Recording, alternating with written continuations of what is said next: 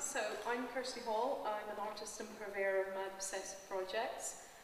This is my current Mad Obsessive project. This is 365 jars. I am very much in favour of kind of does what it says on the tin kind of titles for things. So 365 jars is in fact 365 jars. And what I do is every day I go out for a walk and I place an art jar outside somewhere in the environment, and usually in the urban environment.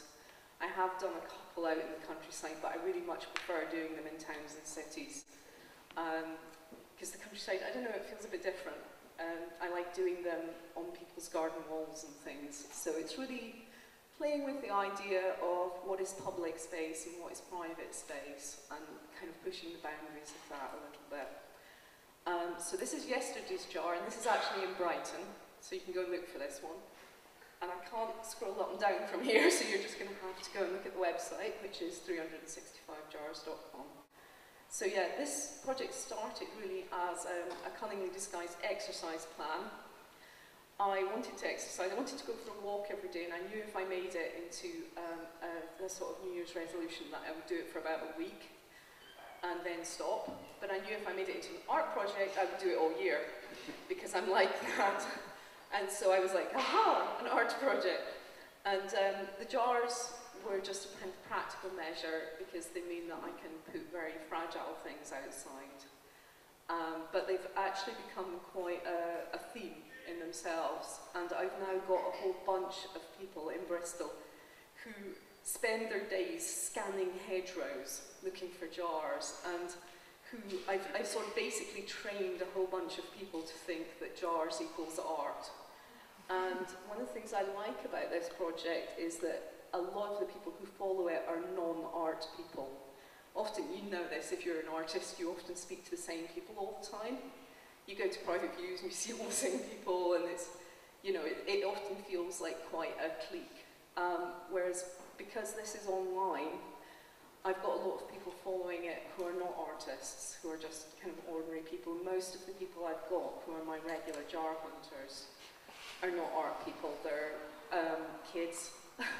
I've got a bunch of kids who, I think one of them is 11, and his name is Theo, and he found one jar accidentally about 3 months ago, and then roped his whole family into jar hunting, and they are now my most avid jar hunters. They'll be really pissed off actually that they can't find this one, because it's in Brighton. In fact, they were up in Edinburgh recently, and another friend had found a jar and re-released it in Glasgow, and they seriously considered going over to Glasgow to see if they could find this jar. For some strange reason, because I am an obsessive artist, I seem to kind of attract very obsessive people. I have another person who was known on the blog as Mark the Intrepid Jar Hunter, because at the start of the year he was finding lots of jars and he was obsessively hunting for them every day. And my family lovingly refer to him as my stalker. And but I haven't actually heard from him for a few months, so he seems to have tailed off. So I think he got a bit jarred out. So what I like about doing this project is that I'm very keen on the online world. I've been online since about 1994. I consider myself a net native. I have another blog, I'm on Twitter, I'm on Flickr, I'm a lot of places online. And I like to say I'm all over the internet, like a cheap rash. But I like the fact that this project happens in both the offline and the online space, and it travels constantly between those spaces. So what happens with the jars is I put them out every day. So I'm making jars and I'm putting the jars out, and I document them, so I photograph them, as you can see. And so I'll photograph them in situ, and I'll photograph them either at home or outside somewhere, so you can see them in close-up and you can see the jar. And then sometimes I'll give extra clues, but they're only ever visual clues, really. So people have to be paying attention to their environment. And what I find is I've actually stood and watched people walk right past the jars, even ones that I thought were in quite easy places. But most people just don't look at their environment that much. And it's been really interesting to me to kind of observe people outside and see how people interact with the public space, and to kind of explore what is private space and what is public space with the jars. And one of the questions I get is it littering? To which the answer is yes. But it's kind of contained littering, because I do have people who go and hunt for the jars, and I think the longest that any of the jars has stayed outside is about 4 months. And what happens with them is either they vanish completely, about 1/3 of the jars just disappear and I never hear about them again. The other 2/3 generally are reported, so there's a form on the blog where you can report your jar find. And they all have the numbers on the lids, so I know which jars have been found and which jars haven't. And I also go back and visit them, so I know, which is how I know some of them are missing. And yeah, that's it really. I don't know, I can't think of anything else to say. How many minutes have I done? That's okay. Can you quickly scroll down? Yes, let's scroll down. Yes, I put my own art in the jars, so it can be, that's a drawing that I did on the train yesterday. Not that one, that's a clue. Yeah, keep going down. Right, so those are jars that have been found, so people report them. On the jars, I follow the same kind of, what's the word? I do the same thing on every jar, so I follow the same routine. So it has the jar number, so it will say today's was jar number 257, I think.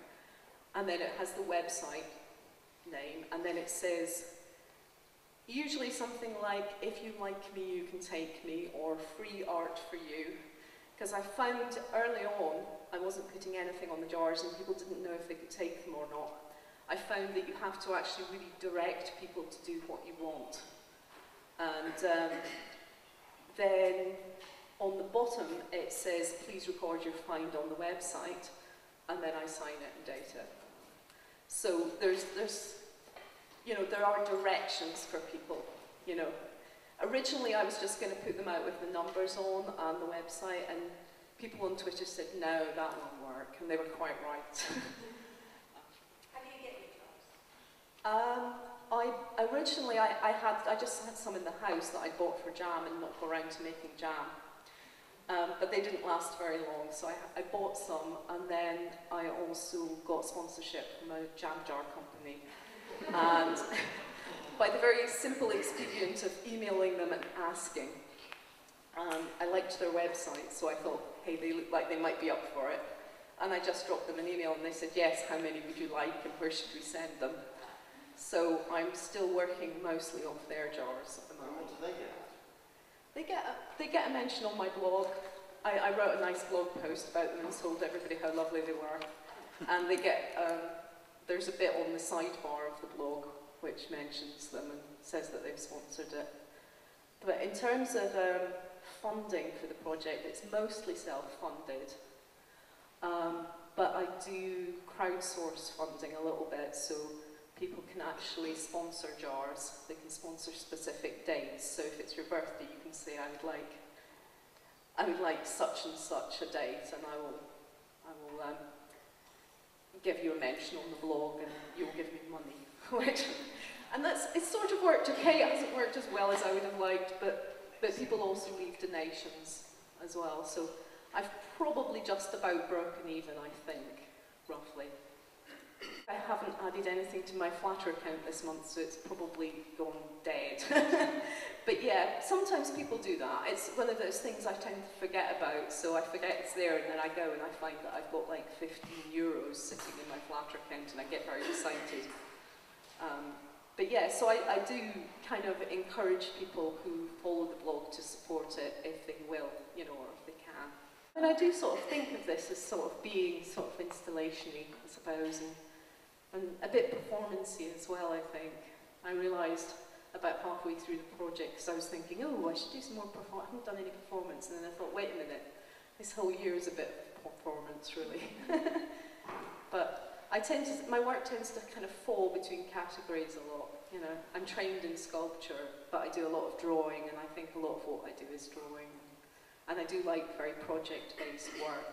So, but I do think, you know, in terms of where the art is in this, you know, I think often people think the art is in the jars, whereas, which it obviously is, but I actually think the blog itself is the finished piece of work, because that is what I will be left with at the end of the year. I won't have any of the jars, you know, they all go out and people find them. Some people find quite a lot of them. The jar family that I've got, Theo's family, I think have about 30 or 40 now. But I'm encouraging people to kind of re-release them. So the jars go off on, you know, the jars go off on little adventures by themselves. So at the moment we're trying to get jars into every city in Britain. And there's 64 cities, and we've done about 11 or 12 of them, I think. So I think maybe 13 now, because somebody's just done Norwich, so which is quite good, because I've got no plans to go over that side of the country. But you know, I realised that the project itself was enough without trying to actually tour Britain. And then I realised that I had all these people who had all these jars, and perhaps they could do it, so I'm encouraging them to just sort of post them around the country and things. Thank you. Okay.